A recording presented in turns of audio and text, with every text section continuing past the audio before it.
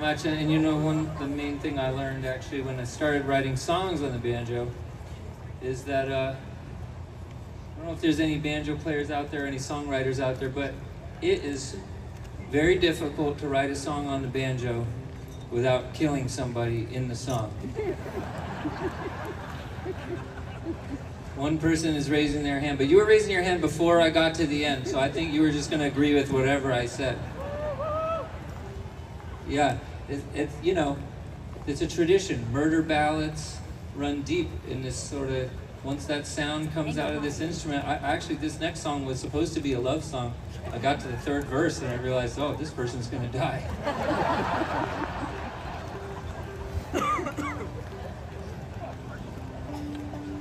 You know, it doesn't have to be murder ballad every time. It could be any kind of unfortunate death, untimely, accidental. They all work.